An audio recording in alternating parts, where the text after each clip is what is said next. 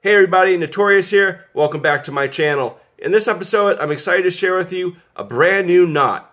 This knot is a collaboration between myself and another YouTuber, Vertical Feel. I'll put his username and his channel name up here, and it is called the MIRAGE Hitch. It is a slipped hitch, and it is constructed by first putting the rope around the carabiner or any piece of hardware you want, and then creating a girth hitch and then putting a bite through the girth hitch. And this creates a slipped hitch, and let me teach you how to tie it. So first, you're going to take your rope, feed it through the piece of hardware of your choice, like a ring or anything you want, and then create a girth hitch by forming a bite here and then creating a girth hitch. Then we're going to take this girth hitch, take the two parts, put it together, then form a bite like this. All right? And you'll have something that looks like this. Finally, take that bite, feed it through the openings in the girth. Now, you have created the MIRAGE hitch. What's interesting is that technically a girth hitch is pulled from both ends of the knot, and usually a girth hitch is pulled evenly like this. So you'll form the girth hitch and put it on a carabiner or whatever, and it's pulled with both legs evenly like this. All right? And then there's also the cow hitch, which is tied using a single strand, and that is done, that is only pulled from one strand. So that's the difference between a cow hitch and a girth hitch. But what's interesting about this knot is that the girth hitch is technically a girth hitch, even though it's only got one strand exiting here, because you've got the other strand here being pulled in the opposite direction, all right? Now, this is a hitch, all right? And it is not meant to be used as a loop, all right? Because if you apply ring loading to it, in other words, if you tie this around something like this, like a tree, all right, then it could come undone because it would be pulling the knot in a way that is dangerous. So do not use this as a loop knot. This is a hitch, so it's meant to be pulled vertically. It's not meant to be ring loaded, okay? So let's get that out of the way. If you're wondering why it's called the MIRAGE hitch, it's because one minute it's there, and then the next, it's not. All right, so it's like a mirage. You see it, and then it disappears. Now, let me discuss one of the ways that this can be used.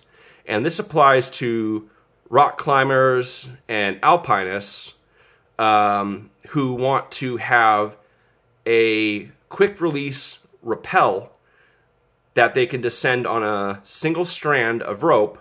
All right, so basically SRS for a rock climber or alpinist that you can release down when you finish your rappel. So how would that work, you ask? Well, let me show you.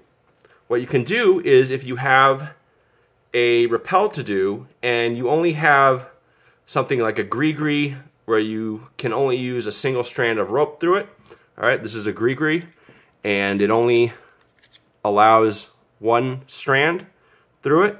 What you can do is you can take your rope and put it through a ring or an ice screw or a snow picket and put it through and leave yourself a good amount of tail on this end here.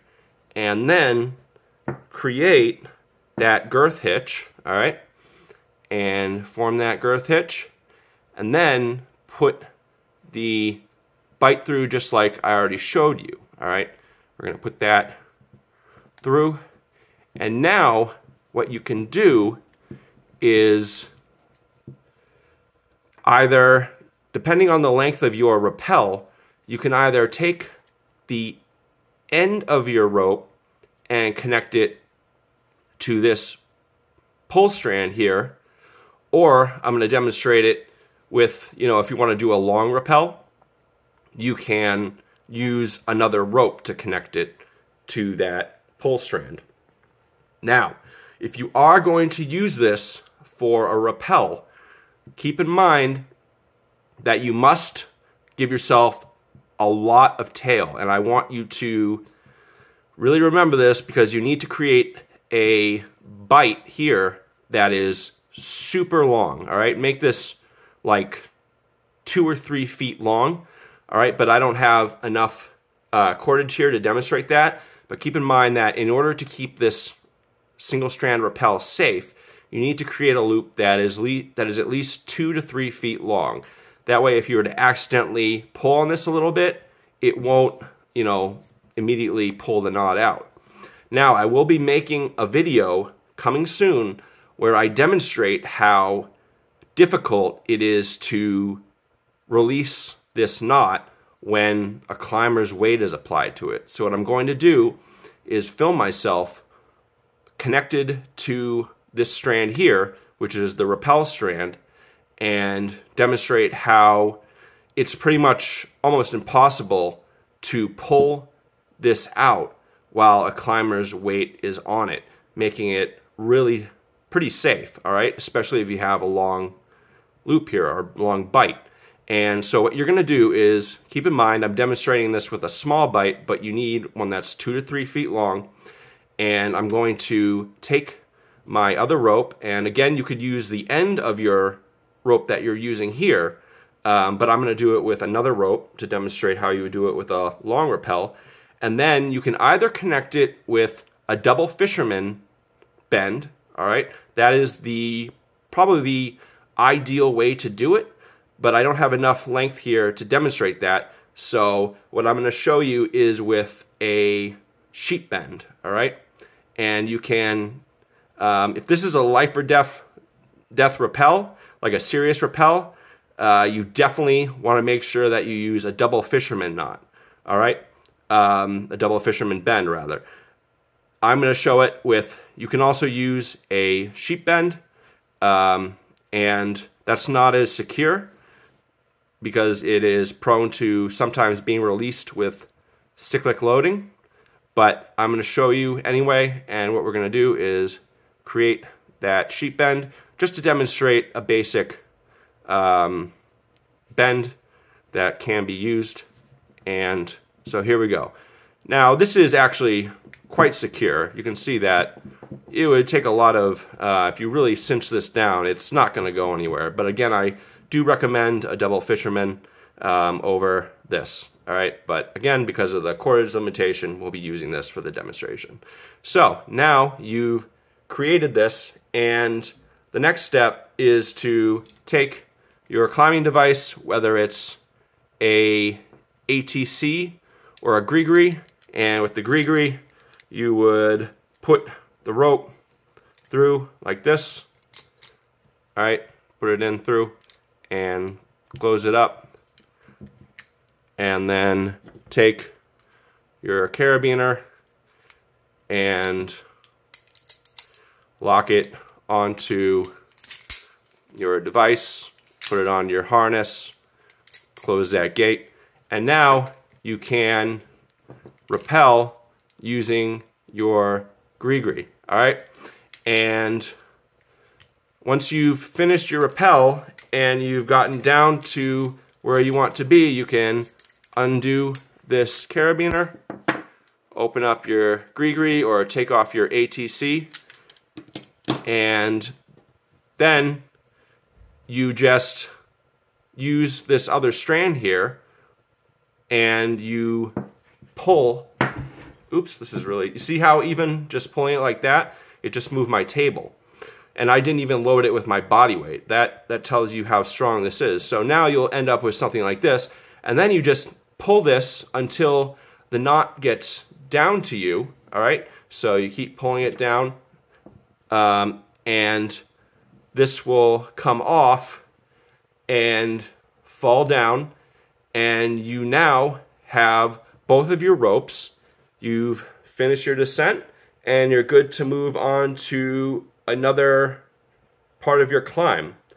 So yeah, this is a really cool slipped hitch that I've never seen anywhere else. I looked exhaustively through YouTube. I couldn't find it in the Ashley Book of Knots. And so again, this is the Mirage hitch. Again, do not ring load this. Do not use it as a loop knot. It's meant to be used as a slipped hitch. So thanks so much for watching, and be sure to check out Vertical Feel's channel. I'll link his channel in the description for this video. So give him some love. He's a great guy, and he and I talk a lot, and yeah, we came up with this together.